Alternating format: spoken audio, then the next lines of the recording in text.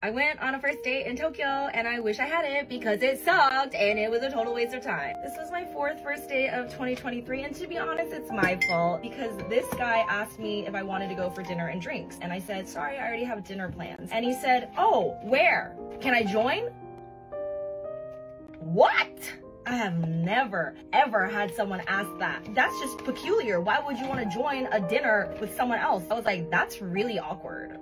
He said, okay, then do you want to just get drinks after? And I'm like, why not? We meet up for drinks. When I see this guy in person, oh my God. If this is the profile picture, his head is this big, okay? When you zoom in, it looks like a nice face. But when you see him in person, oh, not my type. So we go to this bar. There's a 900 yen seating fee. After one drink, he's like, you want to go to the next bar? I'm like, no, there is a 900 yen seating fee. I'm going to get my money's worth in case you ask me to split the bill, which you look like you will.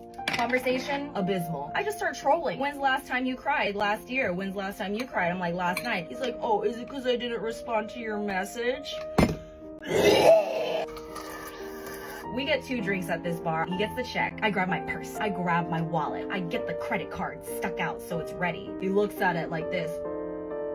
Turns it for me to see. I have my card in my hand. He asks, you want to split it?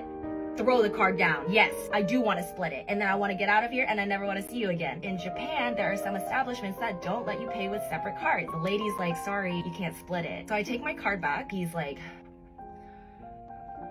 you get the next one. So we go to another bar. We order a drink. I pay for it. We sit side by side at the bar in silence. There is nothing to talk about. He asks, do you want to get another drink? No! I don't want to spend any more time with you! I'm like, no, I'm tired. I want to go home. We leave the bar. I give him a hug. Thank you for the drinks and the worst date. Goodbye forever.